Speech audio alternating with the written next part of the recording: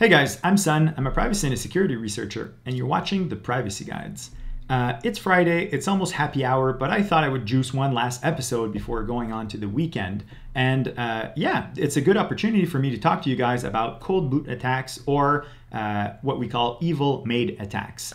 So here's the scenario. Your computer is encrypted using FileVault. If you're on the Linux side of things, it's encrypted using LUKS, and that's great. Now, have you ever wondered why your file system can just encrypt stuff like that on the fly, and when you put your computer to sleep and wake it up, things are so very fast?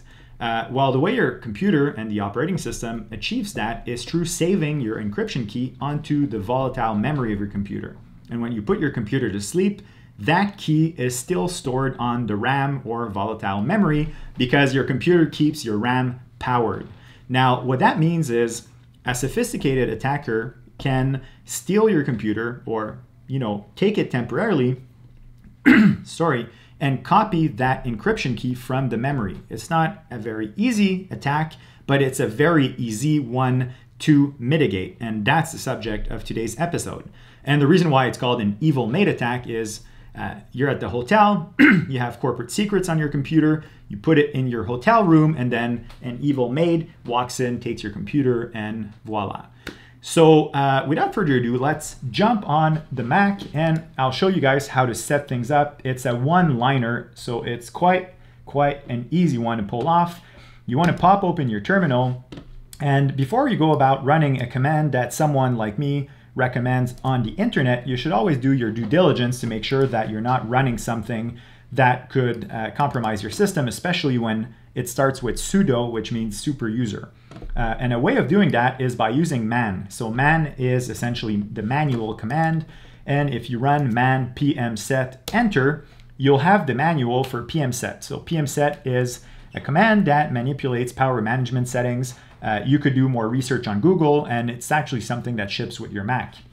Now, if you want to see what one of these arguments does, you can type / and then copy that little thing here and paste it here and press enter. And as we can see here, that specific argument will destroy FileVault key when going to standby mode. By default, FileVault keys are retained even when system goes to standby.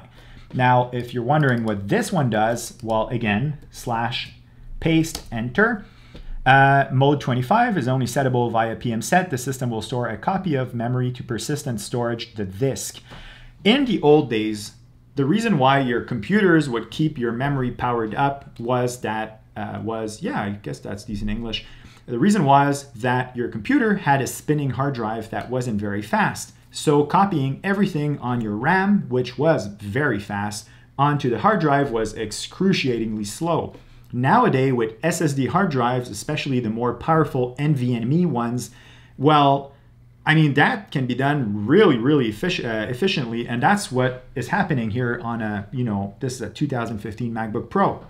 So what we're doing here is we're telling the computer to destroy the key. We're telling it to use the hibernation mode 25, which will copy everything to your hard drive, which is encrypted. And we're telling it using standby delay low and standby delay high. When we're setting that to 0, we're saying to your computer to go to standby mode right away when you put it to sleep. It's such an easy thing to run. So you copy this. To exit the manual, by the way, you press Q, you paste it here, enter. It asks you for your password. As you guys know by now, I have a really shitty password on this computer because it's dedicated to the Privacy Guides and you guys can see it on the camera, so there's no reason for making it super complicated. But you should use a much more elaborate passwords. More on this on the episode on setting up macOS for privacy. I'll link it up here or there and put in the description. Okay, you run that and it's done. You're now way safer. You've protected yourself from evil maid attacks. So I hope you found that insightful. If you're new to this channel and you haven't subscribed yet, smash that subscribe button. And if you're willing to drop a like, that always helps with the YouTube algorithm. So yeah, have a good weekend, guys. Bye-bye.